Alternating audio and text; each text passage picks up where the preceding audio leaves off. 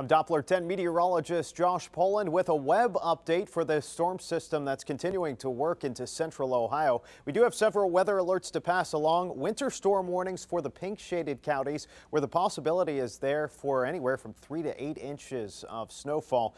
The blue shaded counties, that's where we have a winter weather advisory in effect. It does include Franklin County and surrounding counties. Generally 1 to 3 inches a possibility, but there's a really good chance we'll see rain for a good chunk of the afternoon into this evening, and that's going to limit snowfall totals. However, temperatures are going to drop in a big way tonight, so any wet roads have the potential to become slick and icy as we head into tomorrow morning. Now, wind is also going to become a big factor late tonight into tomorrow. We do have wind chill warnings that go into effect tomorrow through Tuesday for the entire state of Ohio.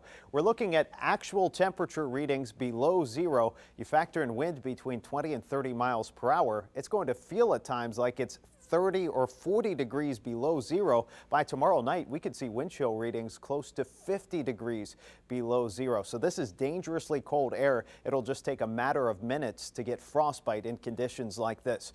As we head through the morning into the afternoon today, going to see a light wintry mix developing. Better chances for precipitation to stay in the form of snow as you travel northwest of Columbus. As you work your way towards the I-75 corridor, that's where we have a better chance of seeing that snow. You do notice some green showing up on the map indicating rain. I think there's a good chance for rain for the Columbus metro area, areas to the southeast, looking at rain mixing with snow northwest of Columbus.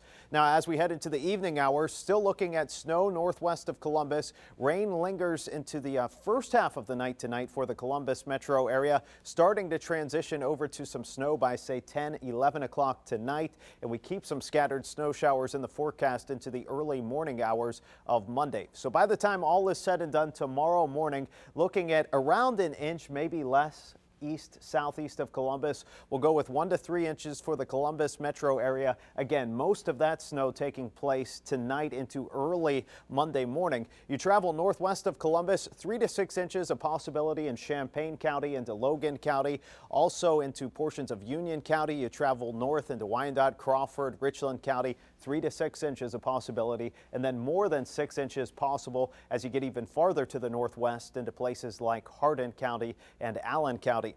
Here's what we're expecting tomorrow morning. Morning lows in the single digits below zero, and this is going to be high temperatures for the day. We'll see falling temperatures through the day tomorrow. By the afternoon, temperatures just about everywhere below zero. Again, factoring in that wind, it's not going to feel nice at all out there. Maybe some flurries, light snow showers east of Columbus tomorrow morning. That works out, clearing skies as we head into the day on Tuesday. So here's what to expect in your 7-day forecast. Looking at a high around 41 today in Columbus. Those temperatures dropping big time tonight. We'll see a morning high of 8 degrees tomorrow. Those temperatures falling through the day tomorrow. We end up about 12 below zero Monday night into Tuesday morning.